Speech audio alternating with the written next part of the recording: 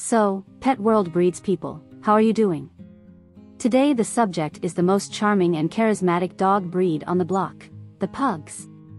These pets are just amazing, right? And their story? My friends, it's jaw-dropping. These little dogs appeared there in China, at the time of the Han Dynasty. Do you know how long it takes? Approximately 206 BC, 200 AD. That is, they were already there long before we were born. So, isn't it that the Dutch fell in love with the pugs and decided to bring them to Europe in the 17th century? And, as everyone knows, when something is good, it spreads fast. And that's how these dogs conquered the whole world. And it's not just the story that's incredible, no, folks. Look at that appearance. A compact and muscular body, a large head and a flat muzzle that is a charm in its own right.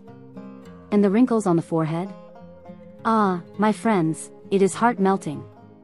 And the temperament, then? They are super affectionate, loyal and humorous. That is, it's a lot of personality for one dog.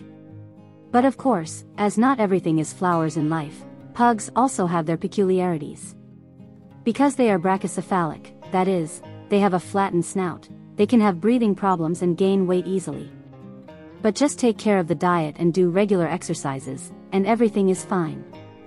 Oh, and don't forget to wipe the wrinkles off their faces regularly, see? Nobody deserves skin infections.